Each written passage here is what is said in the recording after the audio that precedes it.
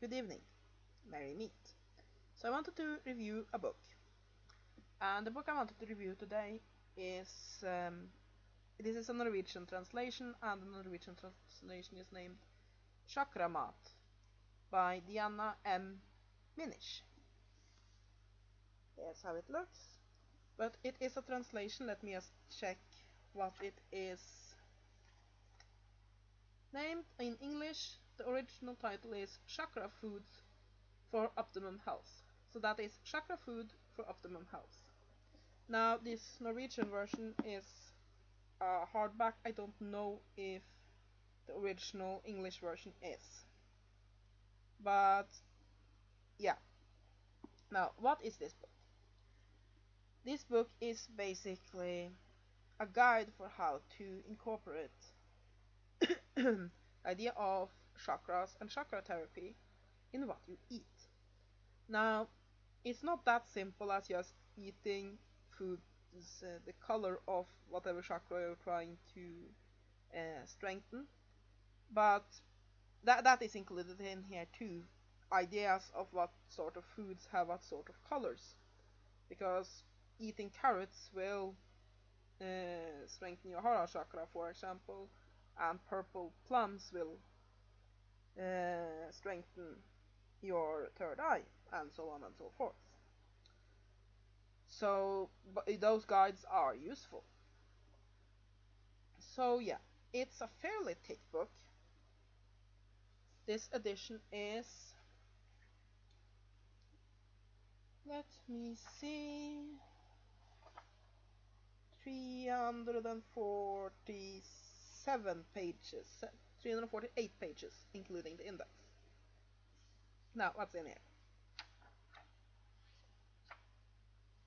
It is, it's a foreword, and it's one general chapter on the chakras and how the colors is a part of our being, and another forward sort of thing, forward how to read this book thing. And there's chapter 1, vibrations in food, and the spirit is eaten in. I'm not sure what the original titles for these are, but what mean the spirits is eaten in, it like the intentions they're eaten with. So it's basically how food have various sorts of energies, and how the way you eat it, your mindset while you eat it, plays a role. And then there is chapter 2, the dancing chakras, which is basically about the chakras, because you need some general knowledge of those to use this book. And chapter 3, discover the topics of the chakras, which is more basic knowledge of the chakras and so on. And then there are individual chapters for what foods are good for the individual chakras. And I like that, because if I want to, let's say, strengthen my Hera chakra, I will just go to chapter 5 here, which is page 97. 97, and then I can read about what sort of internal organs are associated with it. A quick list of correspondences, like you have the Hara chakra is associated with water, creativity, emotions, the color orange, sexuality, relationships, the circle, polarities, joy, movement, the moon, and togetherness or unification. And yeah, then there are some information on how do you know if this chakra is out of balance, or it's pretty big, these chapters. And how to strengthen various forms of the chakras. It goes into some depth because it's not just, oh, if this chakra is out of order, then do that. It talks about if this aspect of the chakra is out of balance, then you can do that. If that aspect of the chakra is out of balance, you can do that, and how to identify what aspects of the chakra is out of balance. So yeah, it is pretty big, and there are some sections on in each of these chapters about parts of your anatomy, like excuse me, like these are the organs that's associated with the Hara chakra: the bladder, the hips, the kidneys, the intestines, the big intestines, and the female reproductive anatomy. So yeah, and then there are of course and like how should you feel when eating these foods to know that it's working, advice on what food to eat, how to eat it, because that's also important when you're eating for something spiritually. Not, and that this goes for basic basic kitchen magic as well. You put energies into the food, but it will be a lot more powerful if you also eat it while holding a magical intention. So yeah, and yeah, so there's enormous amounts of information how, and not just lists of what food, but what sort of fish, how fish interact with this, how various sorts of fats interact with this chakra. The book goes in a lot of that. So let's just see how many pages each chakra gets. Basically, chapter 5, which is just about the Hara chakra, goes from page 97, yeah, page 97, to page 126. So that's quite a few pages. And it really goes, it has whole sections on how is meat, what sort of meats are associated with it, how can you cook it. These aren't just recipes, these are information like how does fish affect this chakra, what can you do with fish to make this chakra affected such and such way. That's why I like this book. I have seen books that are just, oh, this recipe is good for that, this recipe is good for that. But this gives you the basic information so that you can make these recipes yourself, or just use the recipes you already have, because you might know that fish boiled with lemon is good for so and so condition within that so and so chakra. It gives you a lot of basic information on how to affect your chakra and energy system through your food. So yeah, chapter 4, 5, 6, 7, 8, 9, and 10 are individual chapters for the chakras. About how to eat to affect that chakra, and like I said, it's for individual aspects of the chakra as well, because the chakras are complex. Like for example, I have hip problems. I have to.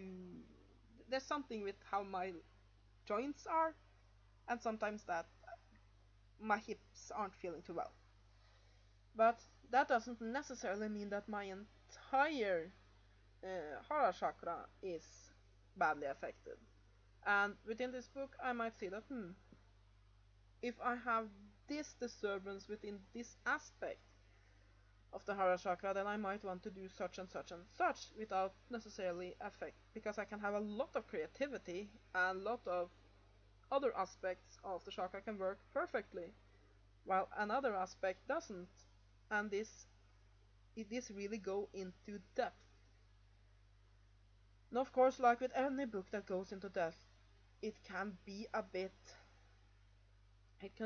heavy read. But I do think that it's written in such a way that it goes fairly well. It is a bit scholarly, but not so much that you just get a headache from reading it. So I think it's fairly well written. Now, let me see. And then we have a chapter that's usual questions, basically a Q&A section, which is okay. It's useful, but it's not very big, so it's not basically, that's just a little bonus. And then we have recipes, and those are good. They're not a whole lot of them. It's a fairly small portion of the book which are recipes. So, but basically there's some recipes for each chakra.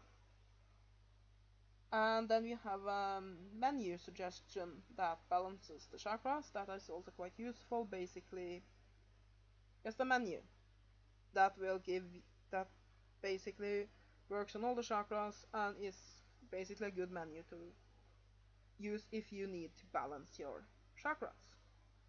And I've considered doing that, just taking a week or two and just following that to just balance my energy system, because I think I can need it. And then we have one chapter about it's named actually I think that will be a difficult one to translate. So basically about what sort of foods and substances wear your chakras down. This is very useful. Basically, what foods are bad for your chakra? That's quite useful. And then we have one that is what sort of foods are balancing on your chakras. Basically, what foods are good for your chakras. Then we have one that is how the chakras corresponds with various foods. And then there are one section with various forms of health problems and the like that can be associated with the chakras and how to identify them. And then there are a bibliography with suggested reading. And there is index here which is quite useful. Now, do I like this book? Yeah, I do. I was quite skeptical when I saw it, because I was thinking, is this just gonna be recipes and lists over carrots are good for the Hara chakra because it's orange, yellow paprika is good for the solar plexus because it is yellow, and so on and so forth. No, there's very, very little of this. Each chakra is described in depth. There are some lists, but really the book goes in so much depth. I really, really like it. Now, it can be a bit scholarly, it can be sometimes a little bit jumbled, and I also think that to a certain degree the book spends too much time on the basics of the chakras, because if you are buying a book about chakra food, chances are you know the basics of the chakras already. Because basically you buy a book about the basics of chakras, and then later if you're getting interested in the chakra system, you buy a book about how to eat according to the chakras. You don't start with a book about how to eat according to the chakras. So yeah, but really I don't have any real complaints about the book. It's good. I definitely think it's quite useful, and I recommend it.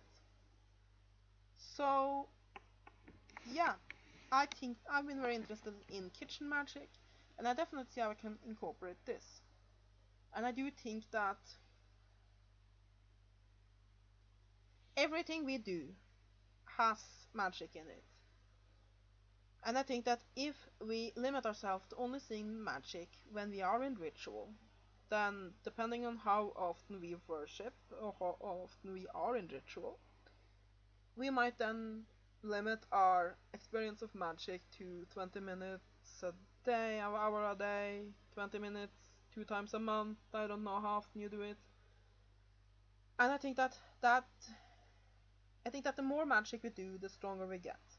And basically, that's not a lot of magic. I think that if you can incorporate magic in every part of your life, infuse your life with it, then you will get better and better at it quicker. And I also think that magic should be practical. And we all have to eat. So when we incorporate magic and spiritual practice also into our food, that is a very quick and easy way to get magic into everyday life. And I also think that we can really, that what we take in is a very big aspect. So it is energy. Like for example in Taoism, they believe that food is just energy. That food is chi. That we consume. That quite a lot of our chi we just draw in from the universe.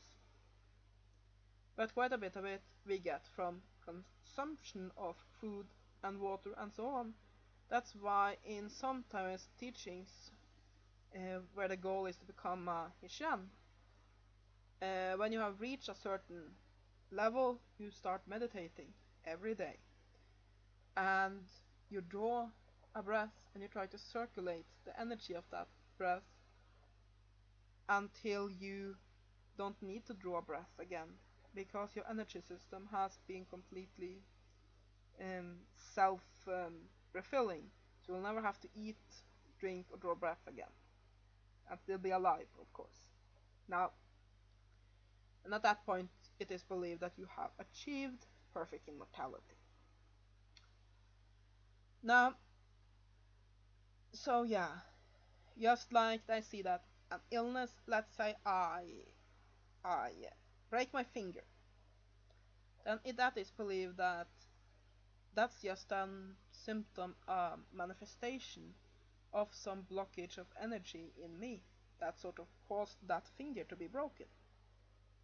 And just the same way, food is just ways to get chi, because we use much more chi than we usually draw in. This is also the basics of those that eat light. There are some people that hardly eat. They eat light. That's what they consume, and they live on it. And it's the same concept. Food is energy. And when we consider that food is energy, using that energy more consciously, knowing how these various forms of energy, which food is, will affect our energy system, can be very, very useful. So yeah, I really like this book. I think it's very, very useful, both for people who are into the whole chakras, energy systems, New Age, and that sort of thing, and also for people interested in the occult and witchcraft in general. So yeah, I really recommend this book. I'm very glad I got it. And that is Chakra Math by Deanna M. Minich. Minich? Minich, I think it is. And let me just check again what the English title was, because most of you that I have on my subscribers list speak English. And that is Chakra Foods for Optimum Health. I'll give this book a 9 out of 10. I hope you have enjoyed this video. Have a great day, and blessed be.